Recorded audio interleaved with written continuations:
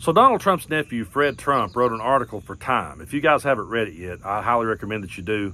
It's about an 11-minute read, but once again, we get a peek behind the curtain and we see just how cruel Donald Trump can be.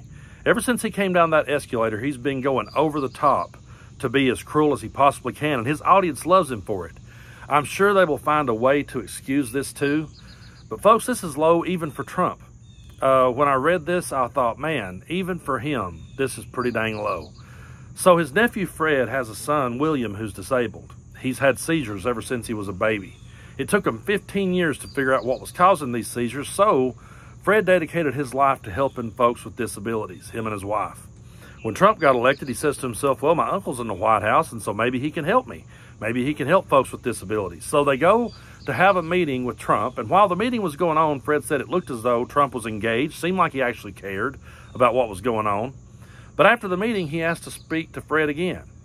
And when he did, he calls him over to the side and says, hey, and he says this, and I quote, those people, the shape they're in, all the expenses, maybe those kinds of people should just die. Yeah, he actually said that to his nephew, knowing his nephew had a son with disabilities. With all those expenses, maybe those people should just die. What that tells you is that all Donald Trump really cares about is the money here, folks. That's the only place his mind goes, is how much are we paying for this? The guy doesn't have 1 ounce of compassion in his body, doesn't have 1 ounce of empathy, but somehow he's the leader of the evangelical movement. How the hell did that happen? Now, you're probably thinking, oh, this story couldn't get any worse. Well, when it's Trump, it can always get worse. So they had a fund set up for William that was starting to go dry, and when it did, he reaches out to Eric Trump, and Eric Trump says, well, just talk to my dad about it. So when he's talking to Trump for the second time, Trump says to him, I don't know, he doesn't recognize you. Maybe you should just let him die and move to Florida. So he tells his nephew to let his son die and just move, because he doesn't recognize you. What's it matter? Can you imagine saying that to your own nephew, knowing what your nephew had been through? Now, I know what a lot of people's going to say out in MAGA land. They're going to say, well, now, we don't know if this is true or not. I mean, we ain't got him on audio or video. I would say it doesn't matter. When we show him doing things on video and let you guys hear him saying things on audio, that don't matter either. So I don't really know that that would make a difference. But there's going to be people out there that's going to say, well, I don't think he would really say that. I mean, surely he ain't that cold-hearted. And there's people out there that would say, well, you know, I think that guy's just trying to get his name in the paper. I think he's just trying to sell a book, man. Well, if you was really going to try to get your name in the paper and sell a book, do you really think you would do that if you spent a lifetime trying to help a disabled child through this world? You're going to put its name out there and your name out there, and you're going to bring that to the public's light. You're going to let everyone see that. I can't imagine anyone would let their child's name be dragged through the mud like it's going to be. So I can't see that he's doing it just to put his name in the paper. And also, for all the ones that says, well, I can't believe that Trump would ever say something like this, I got a story for you guys. Back when the shooting happened in South Carolina, where the kids shot 9 people in the church, and they took the Confederate flag down in South Carolina, a bunch of good old boys around my part of the world protested. They all got their Confederate flags, and they did a march across town. The same day this march was happening, I was on the other side of town playing at a concert. I was opening up for 3 Southern bands, Jimmy Van Zant, Blackfoot, and Molly Hatchet. So guess where all the good old boys came when they got done waving their flags on the other side of town? They came to the Southern Rock Show. And now I'm sitting there just looking out at this sea of Confederate flags. And in between acts, there was a DJ there from Florida who was, you know, introducing the bands and stuff. And this DJ just out of nowhere says, what do you guys think about Donald Trump running for president? And they started cheering. And he goes, yeah, man, I like this guy. He speaks his mind. And they cheered louder. And I said to myself, oh, crap, if he resonates with these people, we're screwed. If he resonates with these people, we are in for it. And sure enough, he resonated with those people.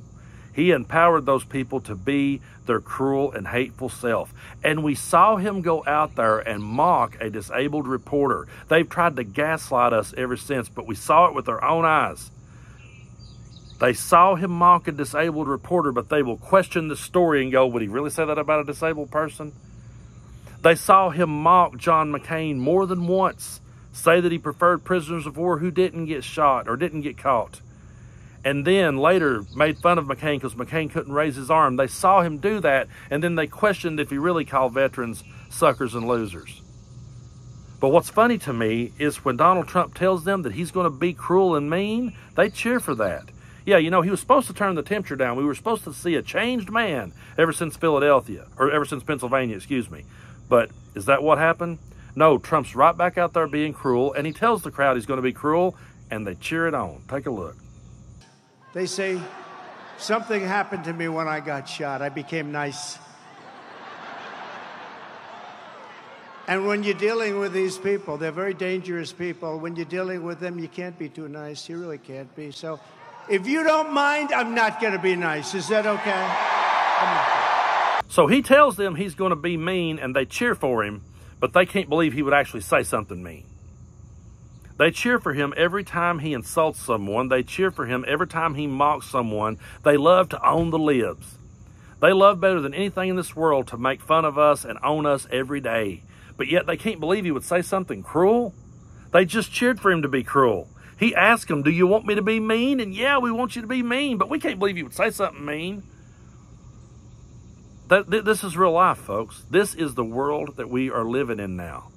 A guy tells his nephew to let his disabled son die.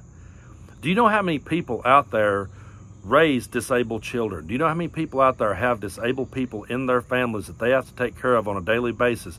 And do you realize that there are programs put in place to help these people? And do you realize that if Project 2025 gets implemented on day one, that all those programs are going to drop and go away?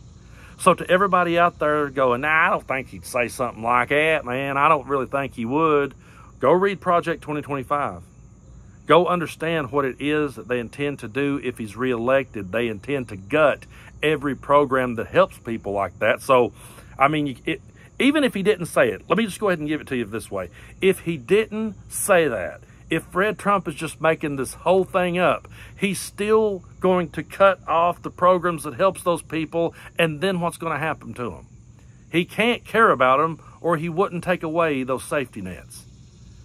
And I know there's people out there, well, I don't think he would do that. I don't think he would do that. And meanwhile, they stand back and cheer when he asks them, do you want me to be mean? Yeah. But we can't believe you would be. You can't make this stuff up, folks. You really can't. But we are in for the long haul, folks. After Donald Trump is out of the political arena, we are going to be left to clean up the mess. And I will be an old man sitting in this chair. Maybe not this chair, it's falling apart, but I'll be an old man sitting in a chair. And my grandchildren and great-grandchildren will be sitting around my knee, and I'll still be going, kids, I don't know how the hell that really, I don't know how we made it through that time in American history.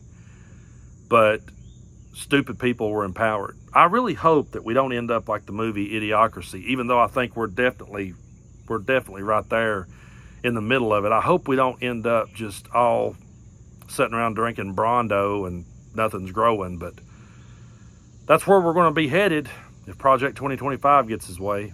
And again, that's not me trying to spread hyperbole or get people worked up. You just would think that there would be one moment in time where they would pause and say, maybe he went too far. Maybe that was a little bit low. How can you look at your disabled family member and be okay with that?